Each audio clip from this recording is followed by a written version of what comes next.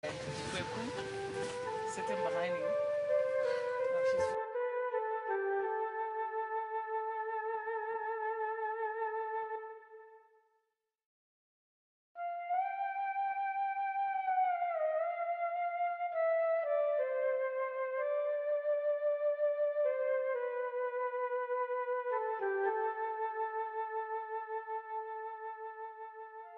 didn't expect for the disease to be as advanced as it is. I didn't expect, like, the pictures didn't really do it justice, you know, it didn't show the severity of the disease.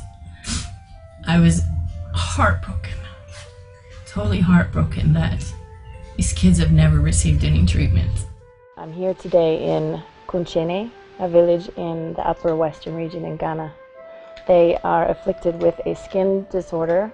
It's very treatable. These children do not have to look like this.